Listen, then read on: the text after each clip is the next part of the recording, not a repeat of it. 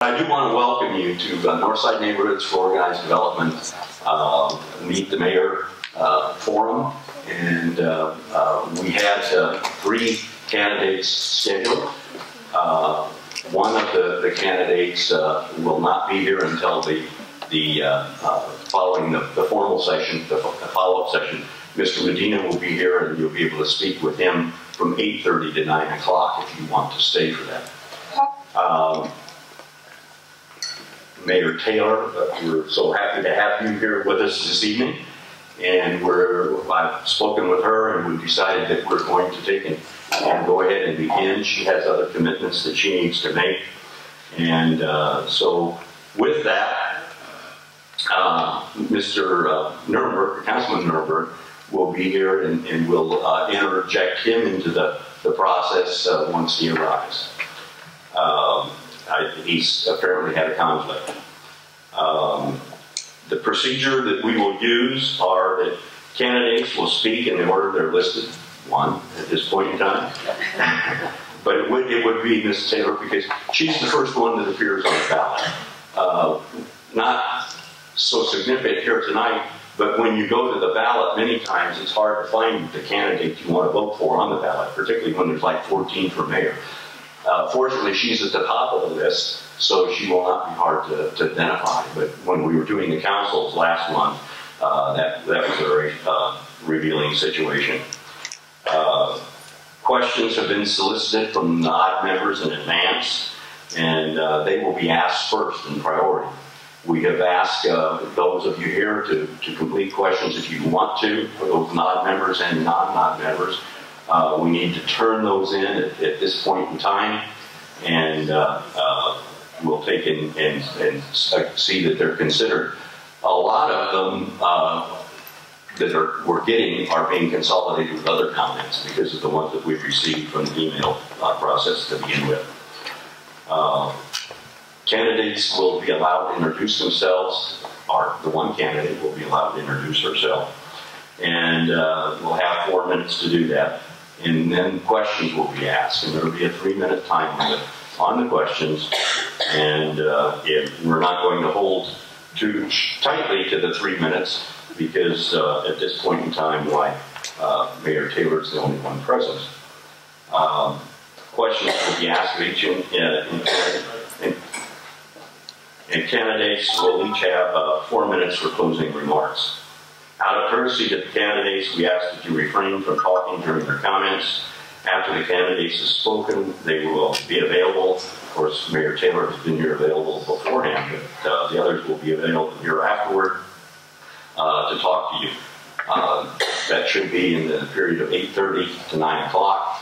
At 9 o'clock, we must exit the building, and we invite you to those tables, and also to a couple of other tables. We have a table at the back of the room, which has, you can find out NOD membership over here.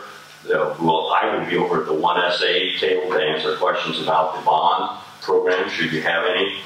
We have yard signs available. We will take the Alamo Community College District is in the back, and she can answer the questions relative to their bond program. We also have at the back Now Cast San Antonio, and she has a neighborhood diversity yard sign that some of you might be interested in obtaining. So you might want to stop by her table. So with that, let's begin. And Ivy, if you would be willing to share with us, Mayor Taylor, some comments.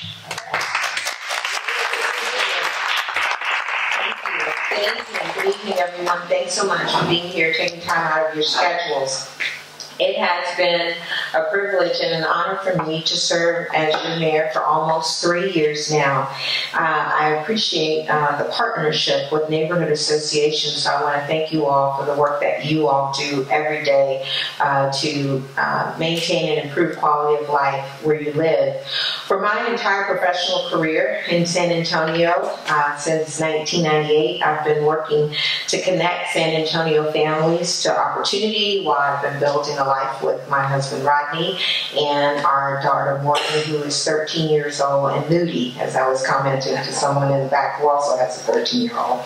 But in any case, I know she'll grow out of her moodiness, and I want the San Antonio of tomorrow to be a city where Morgan and all of our children can thrive and they can build productive lives. It is an exciting time in San Antonio right now.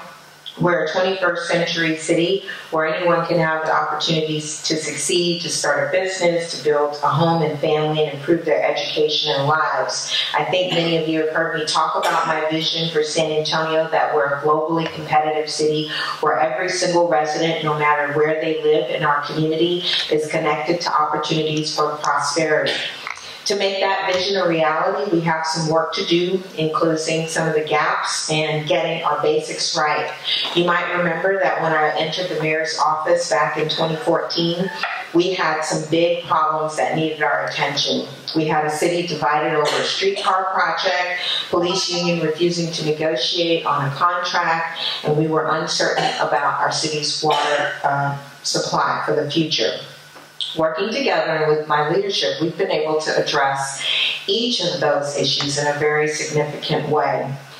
These basic issues, transparency, accountability, sensible investments in public safety, transportation, and utilities, those are my priorities. I believe that through planning for the future, that we can reduce congestion, keep our taxes low, and preserve quality of life in our neighborhoods throughout San Antonio.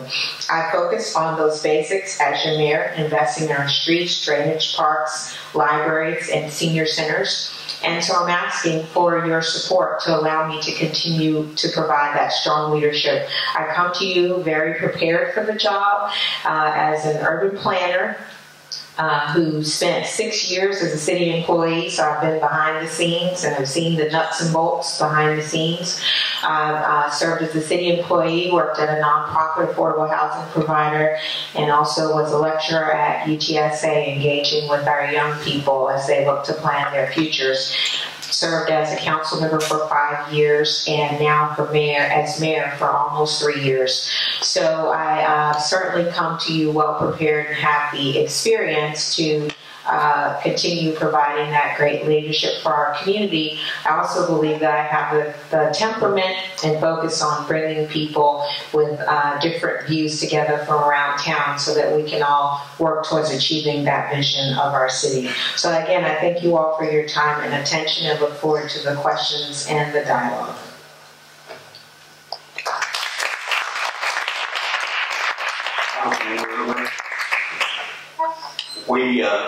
We've just begun. You have 4 minutes to introduce yourself. Great. Well, thank you all for having me this evening. My name is Ron Nirenberg. Most important thing about me that you should know is that I'm the very proud father of an 8-year-old son named Jonah, and also the very proud husband of Erica Prosper, who herself is a community servant and a business leader. She'll be the 2018 chairwoman of the board of the Hispanic Chamber. You know me. We worked together for the last 4 years. I've been your city councilman in District 8, which is one of the fastest growing places in the entire city, if not the state. It's also the place where the diversity most closely matches the diversity of our city as a whole, from socioeconomics to demographics to politics. I have enjoyed every moment of it, and it has been the honor and privilege of my life to serve. As you know, District 8 is full of big issues, from growth to transportation to water security, and I have worked around the city with many different people, from civic leaders to business leaders and community leaders and neighbors. And they're all saying the same thing about our city, is that we're doing all right. We're doing just okay. In my opinion, for doing just okay is not good enough for the city of San Antonio, especially when you consider that the demographic reality is that we will be the size of Chicago, population-wise, within the next 35 years. Status quo has resulted in several challenges that are really important for our city to address. One, our violent crime rate is at the highest point it's been in 3 decades. 2, we have made no forward progress on truly building a modern transportation system for the city of San Antonio. 3, we have seen our wage growth slow to the point where our affordability gap is widened, where the average San Antonio family can no longer afford the average home in San Antonio. When you think about it, doing just okay is not doing very well at all. And I think you deserve a better city than that. a city that is fiscally responsible with your tax dollars, a city where you feel safe from the fear of violent crime in your neighborhoods and on your streets and any public places, a city that has a booming economy that's creating great paying jobs in all sectors for all San Antonians to benefit from. And first and foremost, a city where you can trust that your elected officials are being held to the highest ethical standards and who face real consequences when they violate the public trust. It's a city that you would choose even if you could live anywhere else on earth, and that's my standard. And make no mistake, even though politics is focused on the next election in the short term, future success and today's prosperity go hand in hand. We cannot have one without the other, and all you have to do is sit in traffic to realize that. My campaign is based on the same kind of independent leadership you've come to know from me. I am an independent. So my campaign will be focused on those big issues that we can tackle together to move our city forward. Not partisan politics, not wedge issues that grab headlines but don't move us forward, and certainly not the bombast that you've been hearing far too much from elected officials. It is simply those issues that we can work on together to make sure that you have a great community, a city you can be proud of no matter where you live, no matter what you do, no matter what your last name is, but a city that we can all be proud to leave our children and our grandchildren. Thank you very much.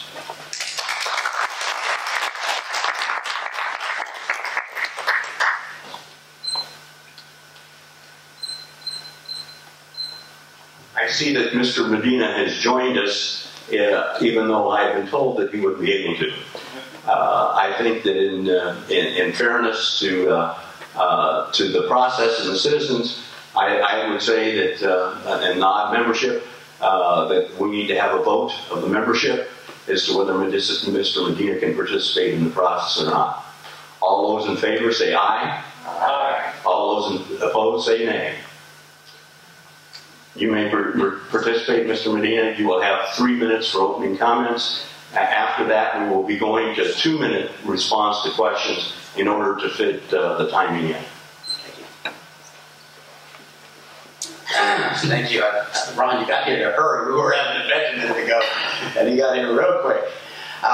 Let me introduce myself. My name is Manuel Medina. I'm a successful businessman, a dedicated family man, and a man of faith. I graduated from the University of Texas at Austin with a master's degree in electrical engineering. Once I graduated, I returned to San Antonio and I got to work. Over the last 20 years, I've managed 3 successful businesses. The first, a call center technology and infrastructure company that began with 5 employees and blossomed to 500 employees. I've also managed a political consulting company, clients across the state, throughout the nation, and even internationally. Of late, I run a real estate company, mainly managing properties that I own. And the truth is, my wife does most of the work, and I'm just trying to take a little bit of the credit. So I'm a successful businessman, dedicated family man. I've known my wife, Jeanette, for over 20 years. We live with our daughters, Michelle Marie and Sara Sophia, here on the north side in the Dominion. I like to tell people that I wasn't born in the Dominion, but I certainly worked hard, studied hard, played by the rules, and got there as soon as I could. I'm a man of faith. I pray every night, and I believe that the Virgen de Guadalupe, the patron saint of the Americas, got over me and my campaign. When it comes to the city of San Antonio, there are 3 fundamental reasons why I'm running. We need a mayor that's independent of special interest. We need a mayor that's focused on today, and we need a mayor that will be the voice for fiscal responsibility. When it comes to independence, well, the truth is we have a pay-to-play culture at City Hall, where candidates get their contributions, special interests get their special favors, and taxpayers get stuck with the bill. We need to address that. We need to address it now. There's a legitimate concern in the community that this council pays too much attention to tomorrow. That they talk about the 1 million people coming to San Antonio over the next 25 years. Their jobs, their infrastructure, their safety. Well, how about the 1.5 million that are here today? Our jobs, our safety, our infrastructure. And no one expects the mayor to solve these problems overnight. But they do want a mayor who starts today. And when it comes to fiscal responsibility, everyone will tell you they didn't increase their tax rate, but you saw your appraisals rise and your tax bill rise. So my standing rule will be that if your appraisal rises, your tax rate will go down. I will challenge every SAW and CPS rate increase, because I believe that we already have too many six-figure salaries and pet projects at City Hall. I will rein in the Bexar County Appraisal District, and I'll tell you how we move forward on that as we move forward. My time is up. Thank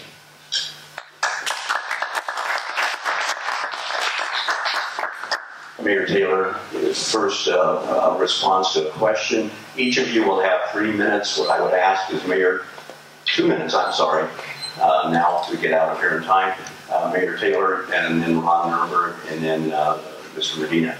We will then reverse the order so that we have as little movement as necessary. And obviously we had quite a lot of questions and had to combine some. Some were a little too broad to answer in a short amount of time, and some were too specific in their requests. So they've been broken down in categories. The first one is governance.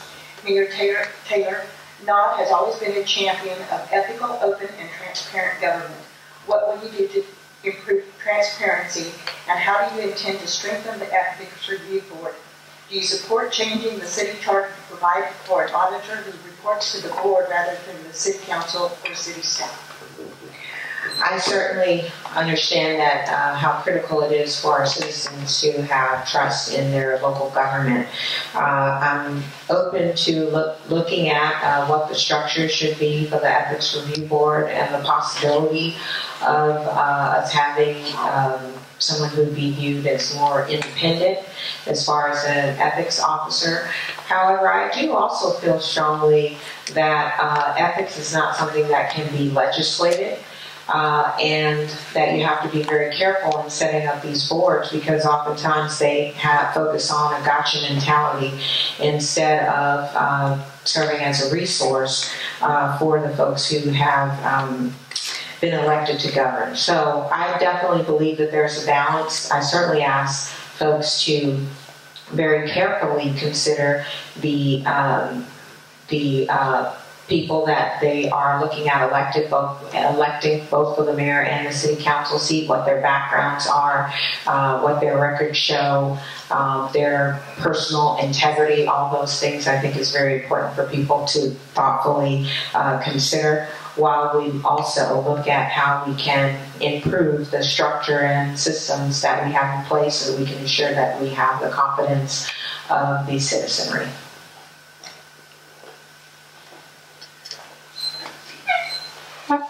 Well, I think this is a vital conversation for the sole reason that we know where San Antonio was in 2002 and 2003 as we were watching members of council being hauled off in handcuffs. We don't want to get back to that.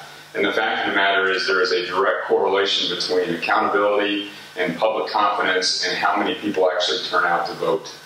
So this is an extremely important issue, which is why I've championed issues or measures to improve transparency at City Hall. It's also why I've been very forceful with the improvement of the ethics code to give it real teeth and to give an ethics auditor who is independent. The Ethics Review Board, for instance, needs to be autonomous and independent from the City Council and the City staff. It is charged with overseeing. Otherwise, the public doesn't have confidence that the process works. We also need to make sure that the Ethics Review Board has sanction authority to deliver the kinds of punishment, sanctions that are necessary to give the ethics code teeth.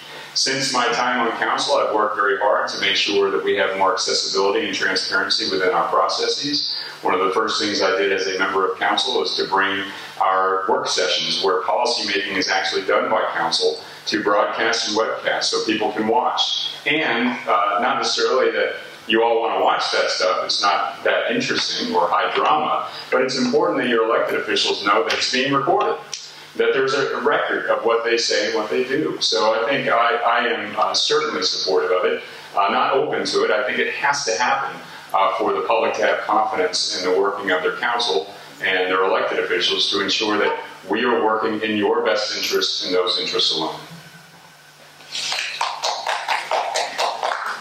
Please, those of you who have just arrived, I asked everyone to not make comments or applause during the presentation. Thank you. we certainly need an independent ethics czar. Independent with the authority to file public corruption charges as well. I've outlined a 7-point plan on how do we address this on my website, medinaforSAmayor.com. But this is an issue not because of things that happened 10, 15 years ago. It's because of issues that are happening today. Under this council, we've had 3 corruption scandals over the last 3-4 years. We had a deputy city manager negotiating his job at the same time bidding out a $305 million contract with a company that ultimately won the contract and which actually got him the job he was looking for. That's the problem today. We have a mayor, with all due respect, that was involved in what they call the Ivy Taylor housing scandal, related to Section 8 housing and how she was benefiting from that as well. But nothing happened. No reprimand. Just a month ago, we had the issue of the barge contract. A process that began 6 months ago, where companies competed, and at the last moment, the whole process was taken down because of issues that the mayor had yet to outline. To this day, we still don't know why. There's no reprimand. But also, when it comes to the bond, we talk about corruption. There's hard corruption. There's soft corruption. The appointment of people with conflict of interest to these committees is corruption. And I won't go too far. Phil Hardberger Park, 3 board members were appointed by the councilman to the committee that was looking at how they were going to dole out $100 million in parks money. I'm sure they reviewed all the proposals across town. But at the end of the day, these 3 individuals voted for $15,000 for Phil Hardberger Park. That's soft corruption too. Thank you.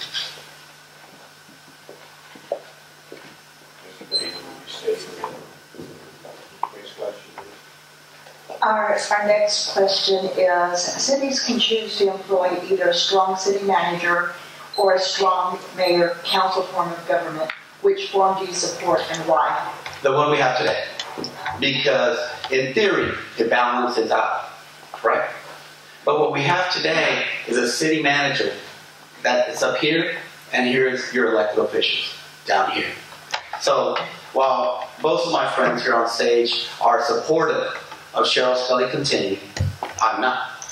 Why? It goes beyond her pay. Yes, she makes more than the President and the Governor of the United States combined, but it goes beyond her pay. It goes into her politics. She should be in her office, administrating staff, directing departments. But instead, she's on the street, holding rallies, microphone in hand, pushing an agenda. That's not her job. Additionally, to her pay and her politics, well, her accumulation of power. And when someone goes against her wishes, she has the Express News to tear them down. She has the chamber to fund other candidates. That's why, over the next 20 days, every single day, you'll read an article with Express News against Manuel Medina. That'll be laden with half-truths, false insinuations, because I've been clear that we need a new city manager. My mantra has been, May 7th, new mayor, May 6th, new mayor, May 7th, new city manager, May 8th, we level the playing field in the city of San Antonio so that we can keep the form of government that the people want us to have. Additionally, when it comes to Cheryl, I think that she's done some good things over time. Okay? She has. But she's not the only one that can do that. And the truth is, if we talk about term limits for council, term limits for mayor, we should also talk about term limits for city managers. Thank you very much.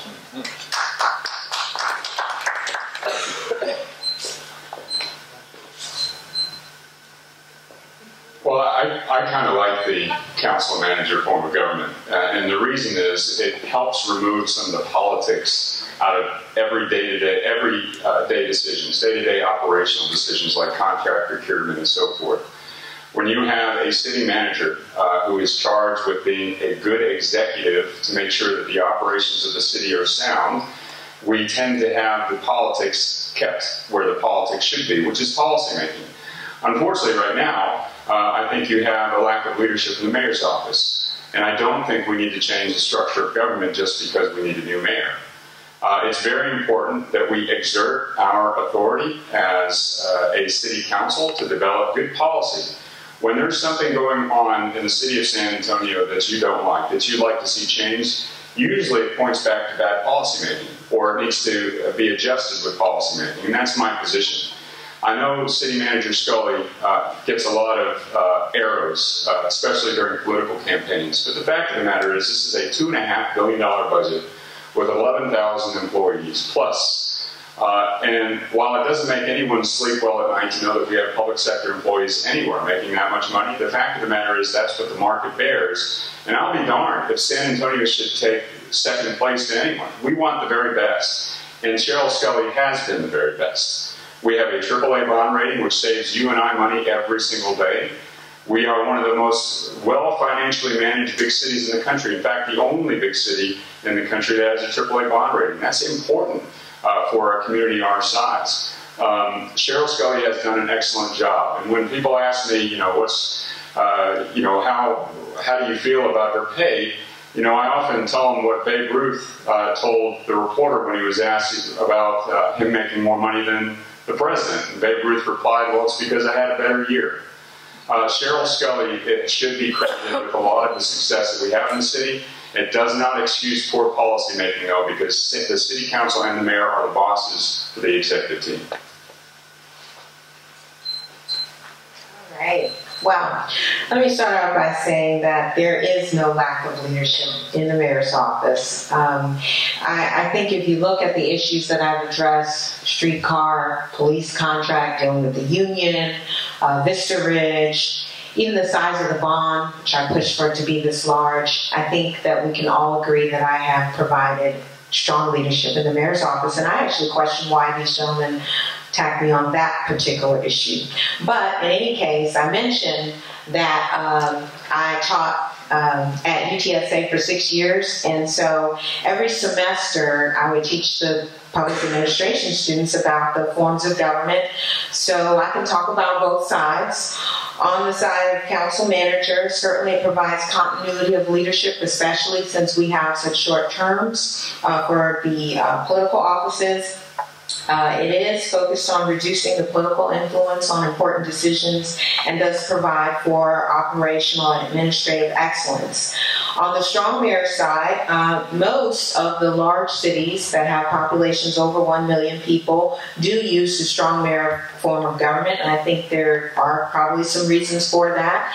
In my work in this office and as council member, what I believe is that strong mayor acknowledges the real, in an honest way, political impact on the policy-making process. Having said that, I think that it's something that the citizens should decide, which is why I've been very focused on ensuring that we continue to improve our governance by reestablishing a charter commission. That's a topic that the Charter Commission could take up. I certainly have provided the leadership that we need given the form of government that we have, and recognize the city manager's role and my leadership role as well, not just over the manager, but also working as a team leader with the city council as well.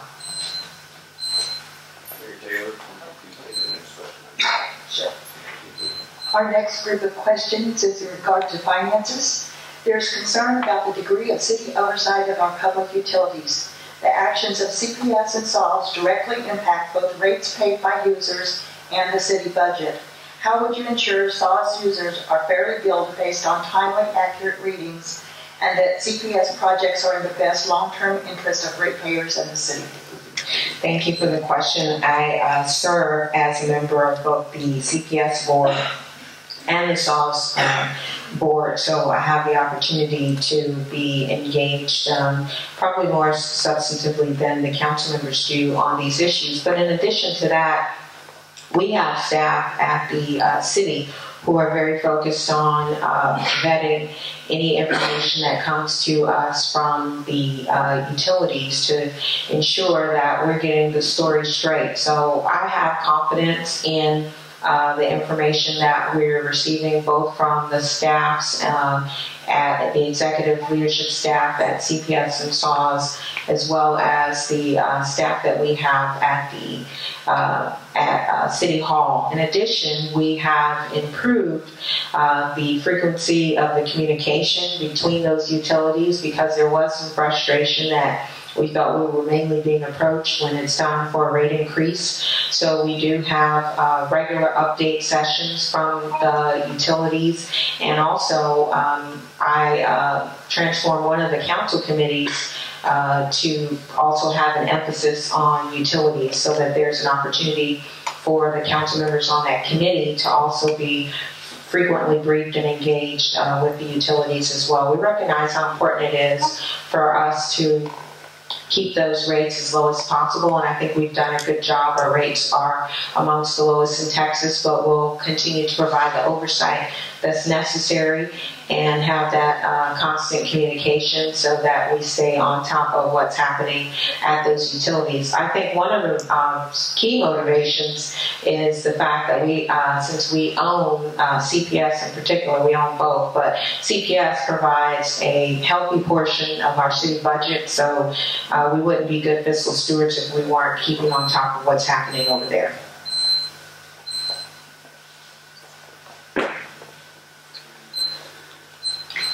Well, it's an extraordinary question, and by design, the boards of both CPS and SAWS, because they are publicly owned, have a member of the board being the mayor. We have a fiduciary responsibility. Every member of council has a fiduciary responsibility to ensure that both utilities are well managed. And while the position on the board of SAWS and CPS is ex officio, it is an engaged board level member. I plan to be very engaged, as I have been on the issues of CPS and especially SAWS and water security. And I think this is an area that needs to drastically improve. Case in point being the handling of Vista Ridge. I have been making it very clear that we don't have the SAWS, the board of SAWS and the board of CPS need to understand that our goals are slightly different at CPS, the board level, and city council. We need to ensure that both of us see eye to eye in the sense that the mission of SAWS and the mission of CPS is to make sure that we are delivering water in an affordable manner. With regard to Vista Ridge, this is a clear example of what I don't think is going well right now. We have several changes made to the council, to the contract for Vista Ridge that have been done without council consent, that create a situation where it is less confident, where we have less confidence that the pipe in the ground is going to deliver water at the end of the day. Changes that are made to accelerate the construction of the pipeline. This is a very concerning matter when we have a mayor who does not inform council when these contract changes are made. These are very important decisions because when it comes down to the responsibilities of council for both CPS and both CPS and SAWS, our job is to make sure that they are delivering affordable and effective services to the citizens of San Antonio.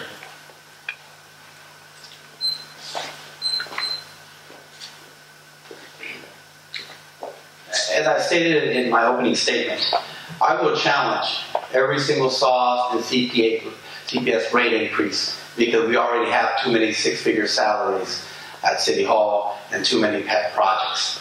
In fact, whenever SAWS or CPS asks for a 1% increase, I'm going to challenge them and will not approve it unless they found 1% savings in efficiencies. We need to look out after the taxpayer. Because when it comes to CPS, lately they've been installing these smart meters that putting aside privacy issues, putting aside whether they're measuring correctly or too much, just the cost of its implementation has been an issue. In theory, it was going to cost A, for example, but in reality, numbers show that's going to be 2 times A. So it's an issue because Special Interests Act CPS pushed it through CPS board and council. I've got an issue with that. Because all of a sudden now, they have enough money to buy a $120 million headquarters. But they say it's not going to cost anything. I wish they told me how so I could get one too. When it comes to saws, this $3.4 billion pipeline that both people here next to me voted twice for. Now that we're in campaign season, well, only one of them is for it. The other one, all of a sudden, has problems with it. It was fast-tracked on council. And as a result of these two individuals not doing their homework, 6 months into the contract, the finance company went bankrupt. There again, special interests get their special favors, candidates get their contributions, and taxpayers, at the end of the day, get stuck with the bill.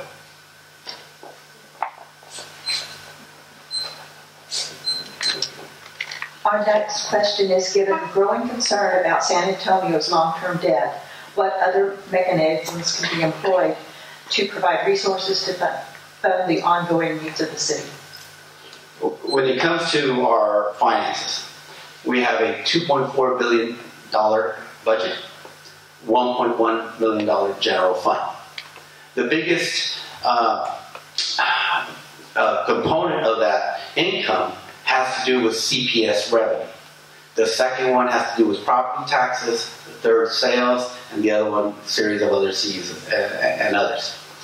Well, on the table, just so you know, half of what you pay in property taxes, the city, goes to pay down the local debt. That means previous bonds. We have a bond on the table. If you want to do something about your debt, your property tax debt today, then you can simply vote no. Because what this bond is going to do is add $850 million to our local debt. And it's a shame because there's some good stuff in there that we need to address. I mean, $650 million that addresses sidewalks and streets.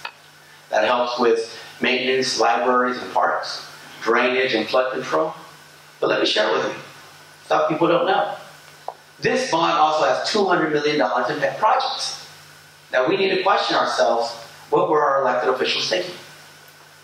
$50 million to beautify Broadway. I mean, Broadway looks pretty nice already. And all they're going to do is tear down 2 lanes. It's going to create even traffic. But they want to beautify Broadway because there's a lot of special interest in town that want to make sure that they win off that. Zachary Corporation going to get $25 million to build a hotel on Hemisphere Park. They want to build it, great. But why do we have to pay for it? Then we have $15 million, with all due respect to Hardberger Park and where we're at today. Do we really need to spend $15 million on a land bridge? Do we need to give UTSA $10 million so they can build a gym on campus? You already have an ice cream. And take a step back. UTSA is part of the UT system, one of the wealthiest universities in the world, and we're going to give them $10 million. So we're serious about property values, property tax revenue. Well, this is something we could vote yes or no for.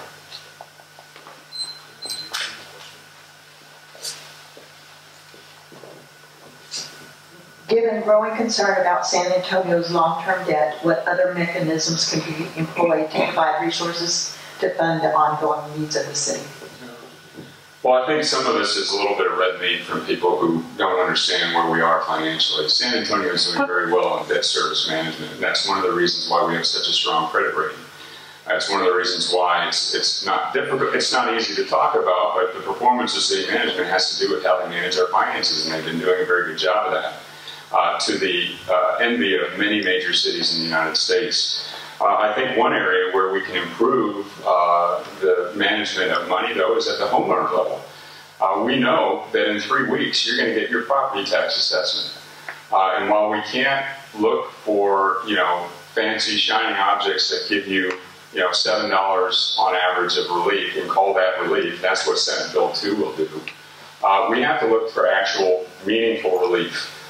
You may remember in 2013, the council had an opportunity, or the council took an opportunity to add a $1 per month fee to your CPS bill and call it an environmental services fee because we were short $7 million to take care of some things in the general fund. I voted no because that amounted to a regressive tax. We have to keep ourselves from being persuaded to do those things when we can do better living within our means of the current budget.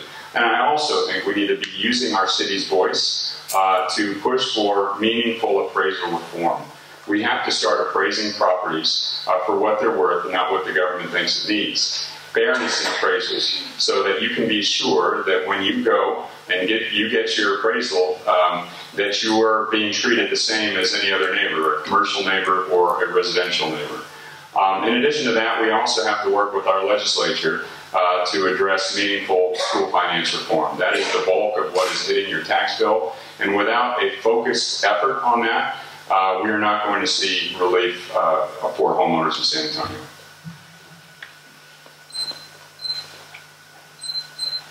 In answer to the question, I'll say that we can and will pursue federal and state grants to help us pay for infrastructure. I think we're all eager to see what the new administration is really going to provide, as they voice that they're interested in infrastructure.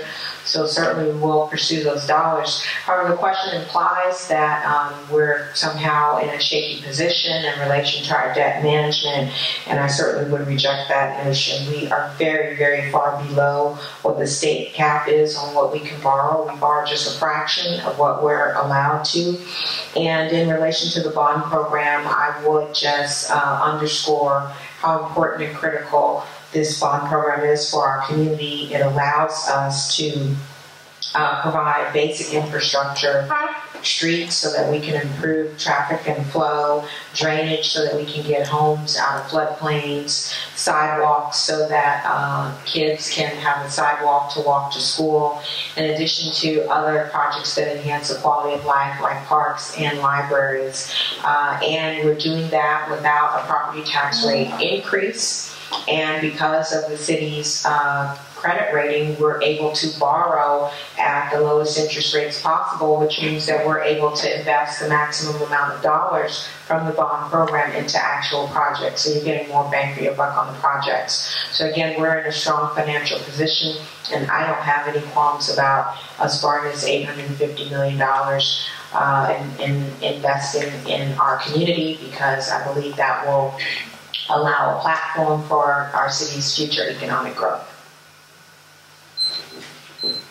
How does San Antonio meet the future demands of the police and fire department union contracts without raising property taxes?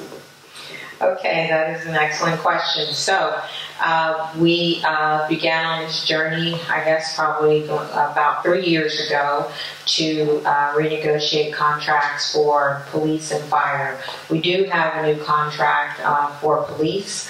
For fire, we don't have a contract yet. They were very reluctant to come to the table and did not do so for quite some time.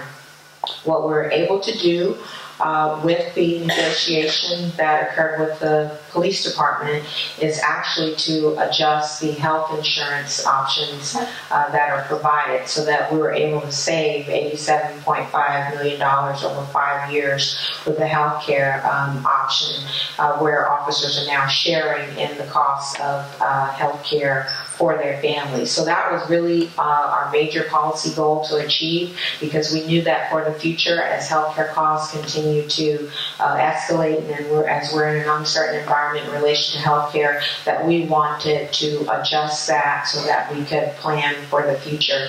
And our hope and our goal is to do the same thing for the fire department as well.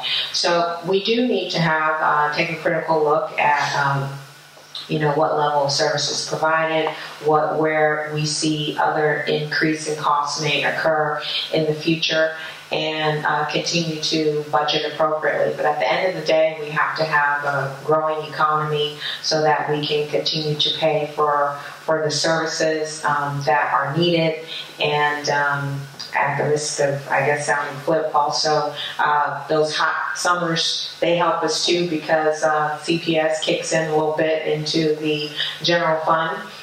So, I mean, there are many factors that will contribute to the size of the budget, but we do our best to provide strong fiscal management so that we'll be able to accommodate that need for continued public safety.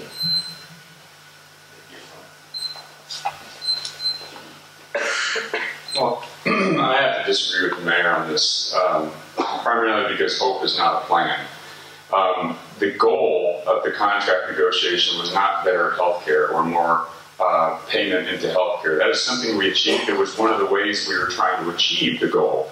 The goal was to strike a contract agreement that was structurally balanced. Currently, in the city of San Antonio, our expenses in public safety are growing far faster than the city's revenues. And that creates a situation with the old contract that we were headed towards increasing amounts from the general fund having to be used for public safety expenses. The same thing exists today.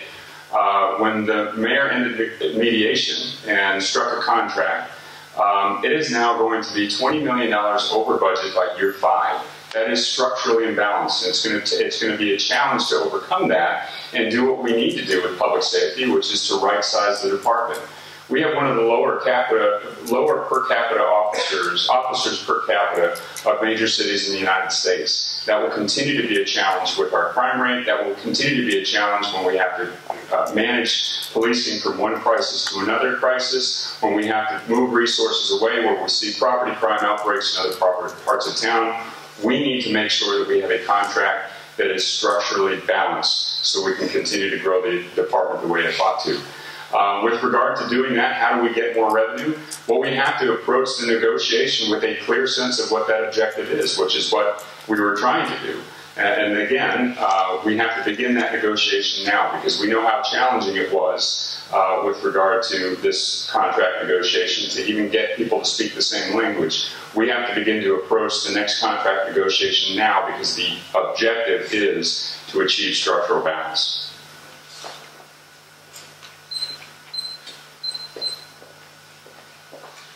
Thank you. I mentioned earlier that our general fund, which is where we pay for public safety, is approximately $1.1 billion. And approximately 66% of that fund is going to fund public safety operations. And I think it should go there. Because we have some basic city functions to provide, core functions, if you will, for the police, fire, and street maintenance. So it should be the lion's share of the general fund. I've been very clear that I will balance our budget. I will keep it in the $1.1 billion range, but I won't do it on the back of fire and police. I simply won't do it because that's our #1 responsibility. We need to go in there and look at what else we can cut first, whether it's some of these six-figure salaries or whether some of these pet projects, but we need to do that first. We do that, we show good faith. We go to the table with fire and say, look, this is what we're willing to cut. Where can we meet halfway? The problem with the whole negotiation from the very beginning is that there was no good faith on behalf of the mayor. Police came to the table looking to strike a deal that worked for them and worked for the city. But next thing you know, they were being characterized in the media as public enemy #1. The mayor was negotiating their contract in the media. As a result, police had to take a step back and take a win-win off the table and win for me situation only. That's what got us to the contract we have today. And we still have the fire contract before us. Well, we need to take a step back, sit down with fire and tell them, look, we'll meet you halfway. We're willing to cut here, we're willing to cut there, because public safety is our #1 priority. Where can you meet us halfway? So good faith negotiations is what we have not had. Good faith negotiations is where we need to go.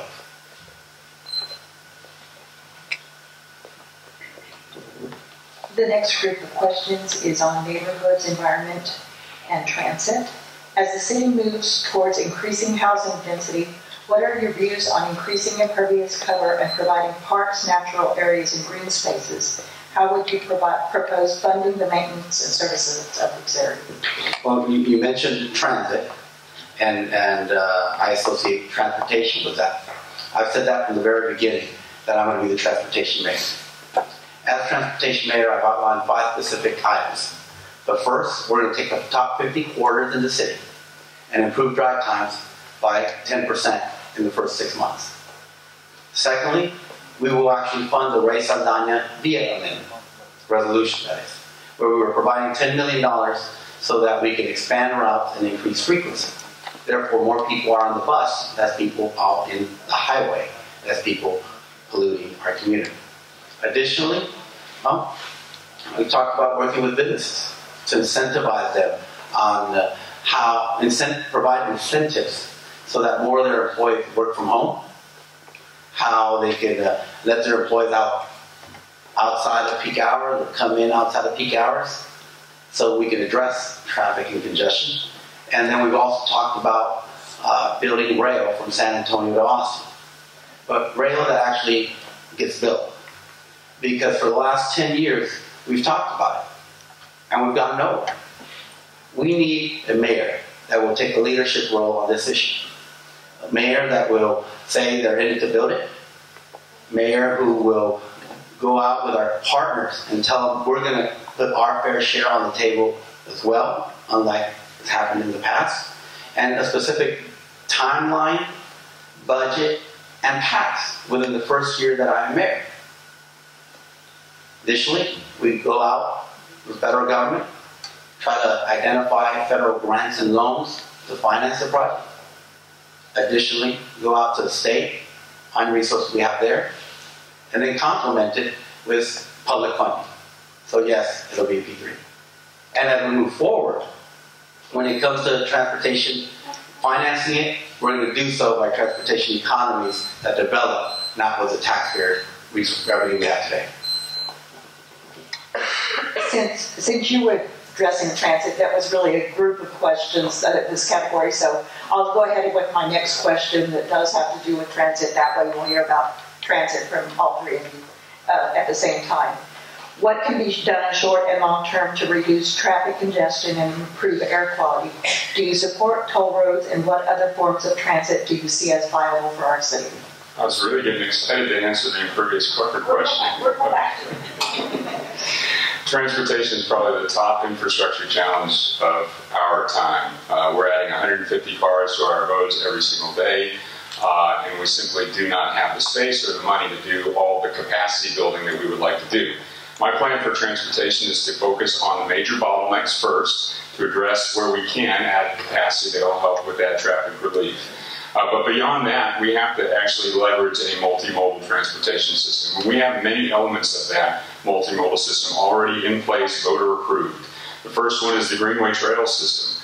We have to continue to watch that expand and allow that to expand to the point where it's not just one path to a park, from a park to a park, but also as an option for people to get from a neighborhood to a community center or from a workplace to a school and so forth. We have to advance the safe bike routes, the bicycle master plan for the city of San Antonio, and build safe bike routes around town, not just painting stripes on roads like we see on Wurzbach, but actually make safe bike lanes possible in San Antonio so that people have the option. We have to continue to move forward on Vision Zero so that people can use the original mode of transportation, which is using your feet, to move from one place to another as an option. And then ultimately, San Antonio has to build a modern transportation system for the city of San Antonio.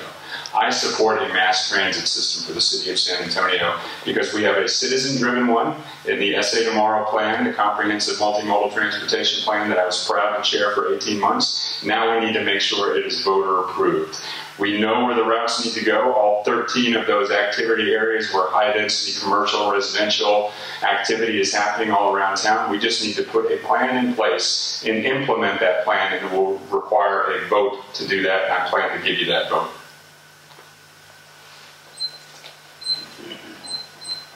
Implementation of our Essay Tomorrow plan really is going to be critical in order for us to plan for the future growth and to manage congestion in the future. It includes a transportation component, and so I am looking forward to us moving forward on implementation of that plan, which includes as one of its key ideas the idea of creating regional centers where people live, work, and play, so that hopefully we can have nodes where people can achieve and accomplish their daily activities without always having to take long trips on the expressway. Of course, we have to continue to advocate for dollars from the state and federal government in order to expand lane capacity on our roads, but I don't think ultimately that that will get us out of congestion, because I think more cars will go on the road. But again, we have to make it easier for people to be able to accomplish their daily activities, maybe outside of the car, and also take shorter trips. On a personal note, I reflect on my own experience. I live on the Near East Side, and I live less than 3 miles from our place of employment, and my husband does as well. That's a conscious choice that we've made. I think if we can make the inner city more attractive for more families, then that means we have less families moving out into the area where there's already strain and congestion. And then finally, we have to improve our public transit system via Metropolitan Transit, which is structurally underfunded. That's a tough topic that we as a community need to tackle and figure out how we can get VIA to be able to expand and be the modern system that we need. Development is a priority, has been a priority, and it's something that we need to continue to stay focused on, encouraging alternative development methods that are environmentally friendly, making it easier through our development code for people to actually employ those methods. We're going to be having a review of our Unified Development Code coming up in the next couple of years, and I think those are issues that we need to look at closely as they certainly impact our environment. SA Tomorrow does have a sustainability component within the plan, which I think is important to a lot of these issues as well. But on the issue of parks, that is something I feel very strongly about. We need to ensure that folks in every part of San Antonio can have access to open space. In order for us to continue to be able to develop those and manage them, we will have to get creative as far as looking at public-private partnerships and to a certain extent getting the philanthropic community to provide more support for our parks as well. Last year I went to a conference in Houston, which I just can't believe has turned into a green city. They have this huge project to redevelop the bayous, but they have tremendous support from the philanthropic community that has allowed them to position themselves in that way. And that's an area where I would like to dig in some of my initial conversations. The impression is that the philanthropic community here feels that it's just a city responsibility, maintenance of parks. But in order for us to have that wonderful city that we aspire to and have parks in every single part of the community, I believe we will need to have a strong partnership in order to be able to support and maintain those parks for the future.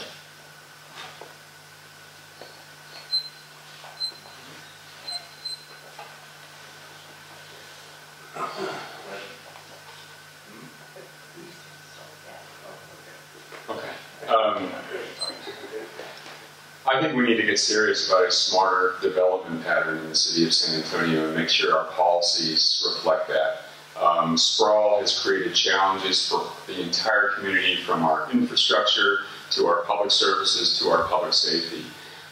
And when we have an opportunity to build a comprehensive plan, a sustainability plan, I want it to be as strong on those issues as possible. And that's what got the mayor and myself into a little bit of a conflict. I think it could have been a stronger plan. Granted, now we have a plan. It's a good plan. But the plan is only good as the paper it's written on if we don't implement it. And so I've been very clear on the decisions that are made at the Zoning and Planning Commission with regard to impervious cover situations, with the Unified Development Code on the strength of our dark skies and our impervious cover policies. We need to be as strong as possible to make sure that we have less growth in the areas that is unsustainable, and we encourage more growth in the places that it is. I want to do a top-down review of development policies and regulations to ensure that we turn the page on a system of development that makes it more profitable for people to do green space development in the areas of sprawl and less profitable to do it in the urban core where we actually want to see it happen. We also have a dearth of affordable housing. Like I said, the average family in San Antonio can no longer afford the average home in San Antonio. And the answer is not incentives and tax abatements to change that. The answer is to make sure that we have development in these sustainable areas that is more profitable to do. When the private sector sees a market for the kind of growth and development that we want to see in our San Antonio areas, that's when it will happen. And that's how I think we create a smarter development community for our city.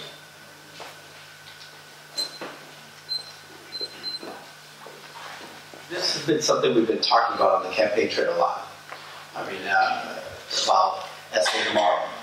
Well, what I've tried to do is refocus the conversation on SA Today. Because there are real issues that citizens face today. Crime, which has skyrocketed over the last year. Poverty, 20% of the people here in San Antonio live in poverty. When it comes to basic infrastructure, we have issues today not in our traffic. That's here today. So when we've had this conversation about today and tomorrow, I always try to bring it back to today. But when it comes to essay tomorrow, the plan, there's certainly a number of very good ideas. There's no specific projects in there. There's objectives, but there's no specific projects. But some of those ideas certainly pit competing interests, like the councilman just said. The components of dark skies, impervious covers, restrictions building over the Edwards Aquifer, a number of environmentally sensitive issues that were included in Essay Tomorrow. Lots of people came together, put this in. But then these issues were stripped once they came to committee that council, because special interests run these committees. Special interests are the ones who, at the end of the day, get their way. So we need to do something about that, and I think we need to do that about today. When it comes to green spaces, when it comes to specific development, certainly we need to share in the benefits of growth, and we need to spread it across, not just on the north side. We need to find ways to spread it across the county. That way we share in the challenges of growth, whether it's traffic, whether it's housing, or just pressure on our environment. So sharing the challenges and the benefits is how we address this issue. And when it comes to funding, I mean, you use it, you build it, you pay for it. So that we can ensure that all of the candidates have time to give us some closing statements, this will be our last question. Neighborhoods throughout the city have expressed that they are being ignored or neglected by city ordinances and actions. How can communications to and input from neighborhoods be improved prior to council action? Well, first of all, we need a new city manager. Because when this city manager came to San Antonio, she scrapped all our neighborhood plans. Neighborhood associations would get together, design a master plan for their neighborhood, and then they would submit it to the city, and then that would be the next step in having a master plan. But when this city manager came to San Antonio, she scrapped all of that. And she put neighborhood associations aside. That has been one of the criticisms of this Essay Tomorrow. I know people participated. But one of the major criticisms of Essay Tomorrow is that neighborhood associations, homeowner associations, groups within the community didn't have enough say in its development. So what we need to do, frankly speaking, is get a new city manager.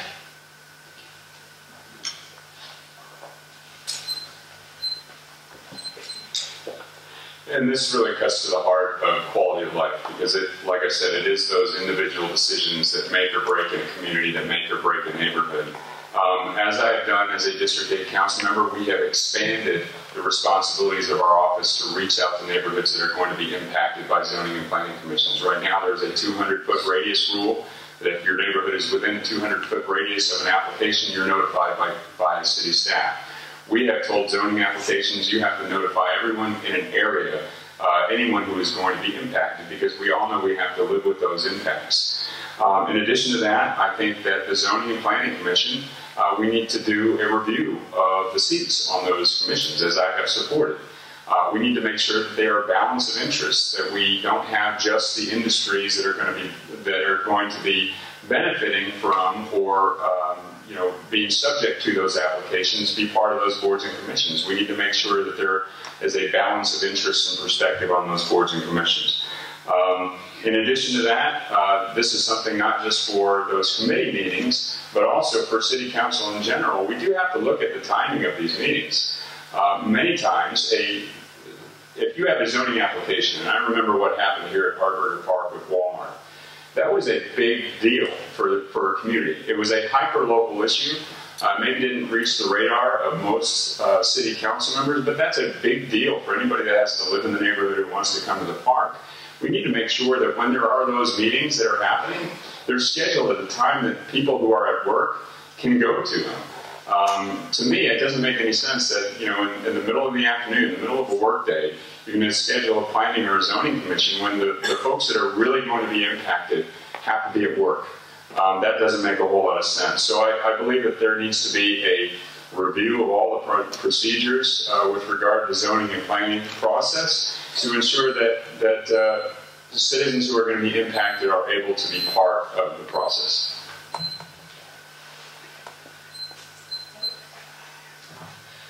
Well, this certainly is a very critical issue. I started out by thanking you all for the many hours that I know you spend working to ensure quality of life in your neighborhoods. I do believe that we can do a better job at the city as far as our outreach to neighborhood associations, and that's why I pushed the city manager to recreate a department that would be focused on neighborhoods and neighborhood services. When I was a city employee, I worked for such a department. It was called Neighborhood Action. Some of you may remember the Neighborhood Suites program and some of the other outreach that we had.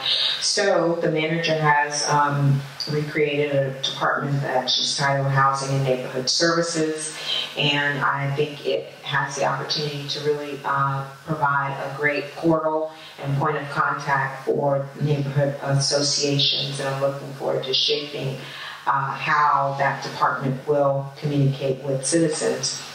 As part of the SA Tomorrow implementation, one of the things that I'm extremely excited about is the fact that we'll be convening a huge neighborhood conference next year. And so I'm looking forward to that as an opportunity to learn more about what the challenges are that face neighborhood associations and figure out how we can better engage with the city, especially in relation to implementation of SA Tomorrow.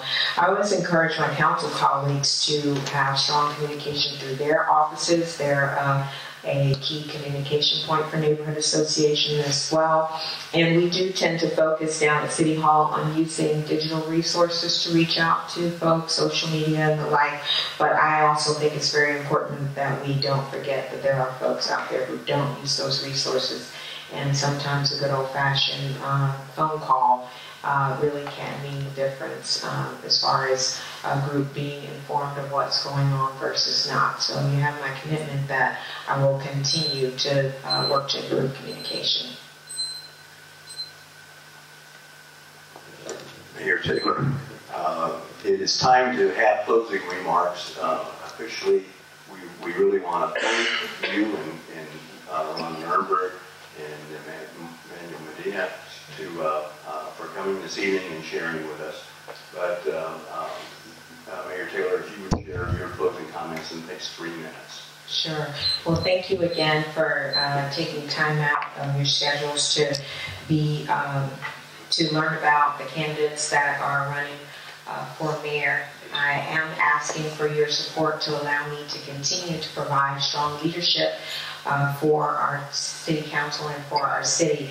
As I mentioned to you, I come really well prepared for the job, and I think that those skills that I bring to bear will be particularly important for us at this time because we know that there is going to be a changeover in many of the council seats, as some of the candidates have chosen not to run again and some folks are term limited. We will have at least 4 new council members, and so I believe it's important for us to have a steady hand in leadership down at City Hall because there are still many important issues that face us. I believe if you look at my record, you cannot challenge the fact that I have provided strong leadership. I don't, have a problem if folks have a differing vision of, where the city should go, but there's no denying that I have provided leadership on issues, again, ranging from the water supply to planning for tomorrow, even as we deal with the challenges of today, to really focusing on how we can ensure that all San Antonians are connected to opportunity. We didn't talk about it much tonight, but workforce development is something that I'm extremely passionate about because I believe that's going to be what will make San Antonio stand out for the future, ensuring that we have a workforce that's prepared for jobs that are being created every single day in our city, and ensuring that people who have bypassed the K-16 educational pipeline have the opportunity to reconnect to skills development and short-term training that will allow them to qualify for these jobs. And I've been working diligently with many partners, including Alamo colleges and others, the private industry, in order to create a system where everyone can be connected.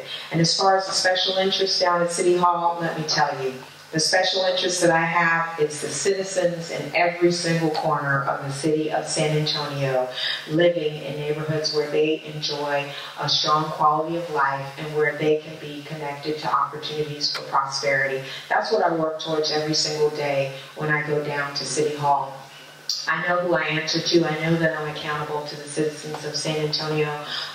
Believe me, I'm not down there trying to focus on anything else. So I am asking that you would support me in my bid to continue providing leadership for our community so that we can deal with the challenges that come with the growth that we are experiencing here in our wonderful city. Thank you.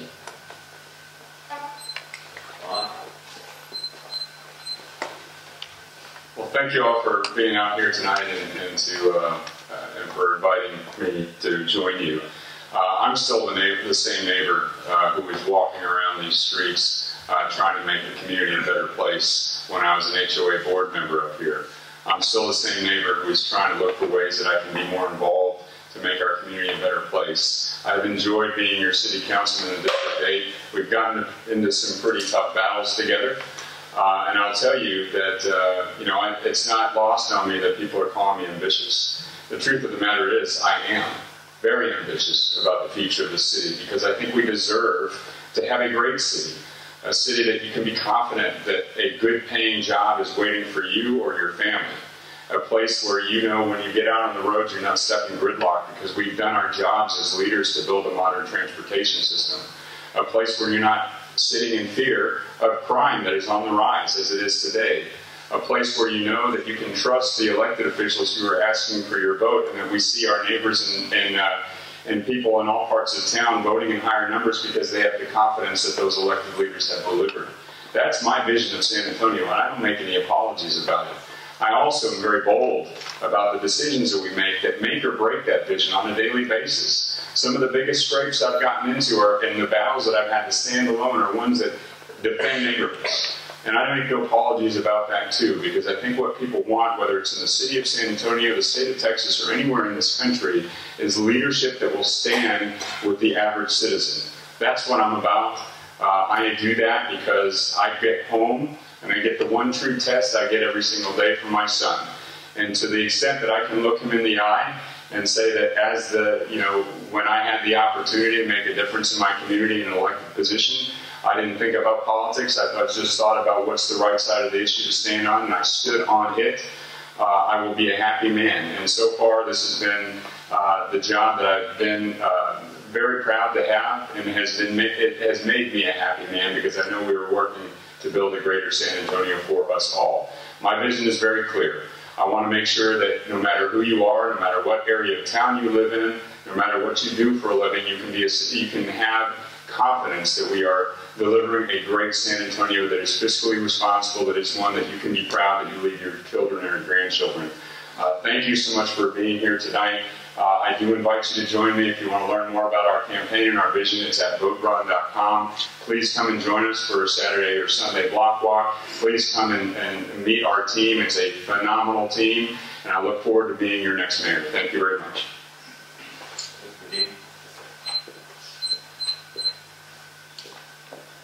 Let me first thank you for the invitation to be with you all this evening. You may not know, but there are actually 14 candidates are running for mayor, and being the three invited, I'm just glad I made the first cut. Thank you very much. Ron and I are very good people, and they care a lot about the city of San Antonio. So do I. We just have a difference of opinion on very critical issues. When it comes to fire and police, I want to balance our budget, but not on their backs. When it comes to Senate Bill 2, that limits the growth of local government, I support it, they oppose it. When it comes to taxpayers, I believe we need to rein in the Barry County Appraisal District, challenge every solid CPS rate increase. Well, they simply haven't. I'm opposed to maxing out our city's credit card. We're borrowing $850 million. Under our current structure, our current tax rate and financial situation, that's the most we can borrow. If we want to borrow more, we can, but it's just going to increase taxes. But under our current financial situation, we're maxing out the city's credit card. Like you getting a credit card in the mail for $3,000 for JCPenney. Then the same day, running to JCPenney and buying yourself $3,000 worth of clothes. Might need a lot of clothes, but it would be fiscally responsible. Same thing here. We have a lot of needs, but it is not fiscally responsible to max out our city's credit card. When it comes to Vista Ridge, $3.4 billion project. That at the end of the day, we're going to get, if we get water, we're going to get the most expensive water in America. SAWS themselves said this project was not good, and they wanted to instead invest in desalination plants. But no, special interest ruled the day, and therefore, in the fast-track contract from City Council, and we have this project whose financier went bankrupt in 6 months. I opposed the toll roads. I opposed the HOV lanes. We're going to have an HOV lane from here in District 8 just in a matter of a year and a half. Well, I don't support HOV lanes because I think they're the first step towards the toll roads. At the end of the day, though, I'm Manuel Medina. And as mayor, I will provide independent leadership. Let's focus on today, who will be a voice for fiscal responsibility. I respectfully ask for your vote. I also respectfully ask if you join our movement, because we're building a coalition of Democrats and Republicans across the state. When have you seen a proud Democrat like myself be endorsed by the leadership of the Tea Party and Republican leaders like Carlton Souls? It's because we're coming together, because we've had enough. In City Hall, there are Democrats and Republicans who are gaming the system and stacking the deck. Well, it's incumbent on Democrats and Republicans outside to come together, challenge the status quo, and address the issues that need to be addressed in the best fiscal manner possible. Thank you.